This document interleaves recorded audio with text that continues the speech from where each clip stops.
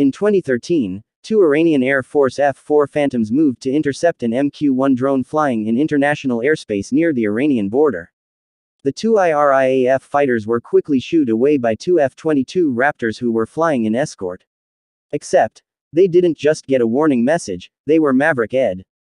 That's what I'm calling it now.